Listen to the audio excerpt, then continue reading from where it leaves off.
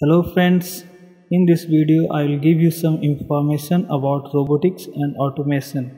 Robotics and automation. Contents. Introduction. Mechatronics. What is robotics? Laws of robotics. Automation. Automation versus robotics. Benefits of robotics. Process automation. Why robotics? Process automation. Types of robots. Stationary industrial robots. Main parts of industrial robots. Industrial applications. Today's robots. Future of robots. Advantage and disadvantage. Conclusion. Introduction. Automation and robotics are two closely related technologies. Automation is a technology concerned with mechatronics and the operation and control of production. Robotics is a form of industrial automation. Mechatronics. Mechatronics equals mechanics plus electronics plus computing. It includes a combination of mechanical engineering, electrical engineering, telecommunications engineering, control engineering, computer engineering. Robotics. Simply it is machine that performs complicated tasks and is guided by automatic controls. Robotics involves the design,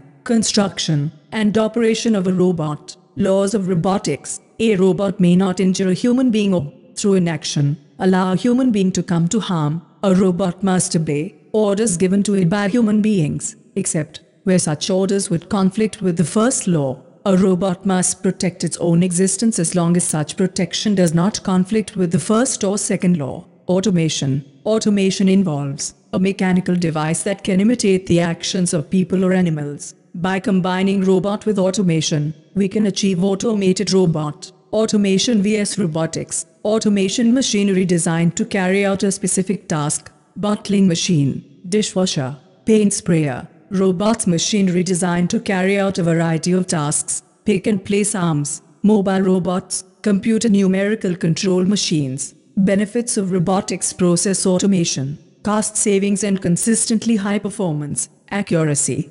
scalability, analytics. Types of robots. Mobile robots, used for search area remotely. These are rolling robots, used for search area in flat area. Walking robots, insects and crawfish. Stationary robots, used in industries. It's programmable. Autonomous robots, it's a own brain or self-supporting. Remote control robots, used as remote control robot. Beam robots, it's used as biological traits. Virtual robots, it is imaginary. It's a program's building blocks of software inside a computer. Stationary industrial robots. Definition. An automatically controlled, reprogrammable, multipurpose, manipulator programmable in 3 or more axes, which may be either fixed in place or mobile for use in industrial automation applications. Main parts of industrial robots. Controller. It's regulate the whole parts to keep them working together. Arm. It's a mechanical part that is connected to the end effector and sensor to complete a specific work.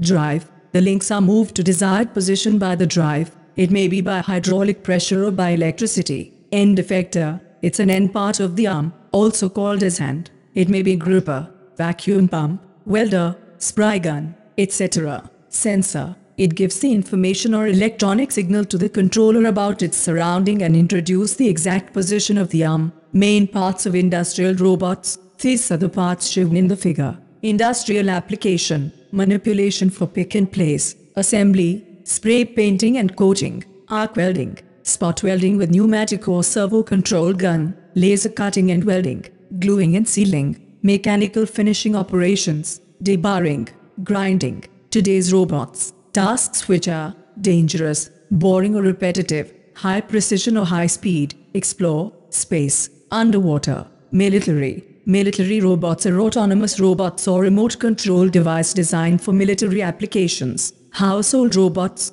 vacuum, mow lawn, clean. Future of robots. Man is working nowadays, but today as far as our imagination has reached, we have made robotics which are used for work and entertainment purposes. To make our lives more easy, we have to modify robots. In future, robots will take a higher position in human society. The idea of robots becoming smarter and overcoming humans explored in many movies. Advantage. Greater flexibility, reprogrammability, kinematics dexterity, greater response time to inputs than humans, improved product quality, maximize capital-intensive equipment in multiple work shifts, accident reduction, reduction of hazardous exposure for human workers, automation less susceptible to work stoppages, disadvantage, replacement of human labor, greater unemployment, significant retraining costs for both unemployed and users of new technology, hidden costs. Conclusion. Today we find most robots working for people in industries, factories, warehouses, and laboratories. Robots are useful in many ways. For instance, it boosts economy because businesses need to be efficient to keep up with the industry competition. Therefore, having robots helps business owners to be competitive because robots can do jobs better and faster than humans. Thank you.